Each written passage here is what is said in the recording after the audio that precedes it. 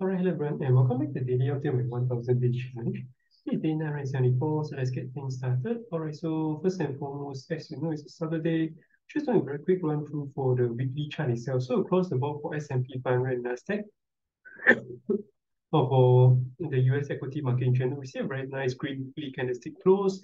But in terms of S&P 500, like what I mentioned, is slightly looking a bit weaker compared to Nasdaq, because Nasdaq is very clearly from a very higher, yes, from a higher high, in addition to that, from an even higher high. So there's a very clear continuation pattern or reversal pattern from the clear downward momentum sets.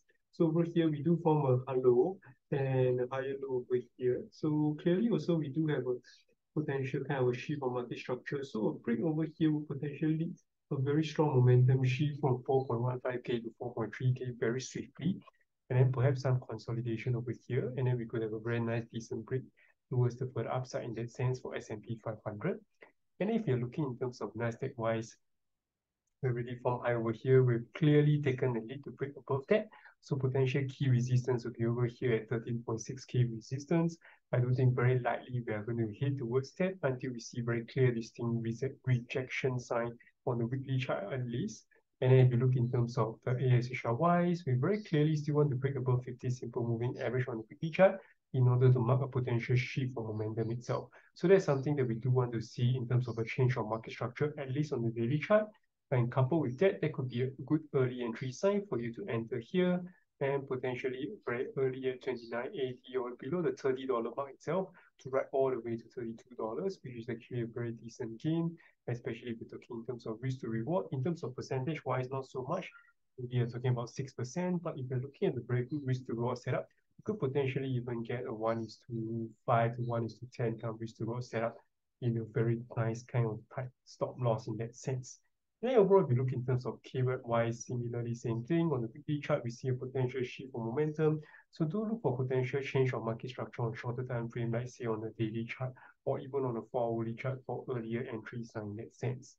And then finally, for Bitcoin itself, we see potential resistance over here, which is very much expected. Reason why, if you look back to potential support over here, we actually supported 1 time, 2 times, 3 times, 4 times. So 4 weeks before we decisively break below that, and then we just went all the way below that. So over here, we have only 1 week of testing, 2nd week of testing, 3rd week of testing. So I do think that next week itself may potentially also not break, and then we could consolidate for 1 more week. Of course, we could also break 1 week earlier, but we consolidate 1 more week and then break the following week itself. That will follow the exact same pattern that we have over here, in which case we have a decisive break all the way to this 31,400 region itself, and then perhaps consolidate over here, or even swiftly like what you see over here, quickly clears through and put all the way to retest this, which is the 35K region itself, which is why I say that there could be a buy stop order place over here to take advantage of this very sudden kind of push momentum if it does push through, especially the more time we consolidate towards the upside. Similar like what we have over here, we consolidate a rejection push.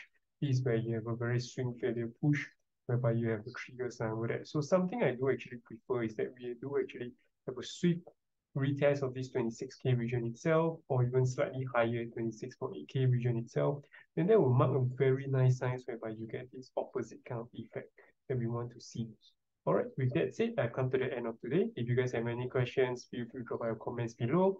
Well, I'll see you guys tomorrow. Take care. Bye-bye.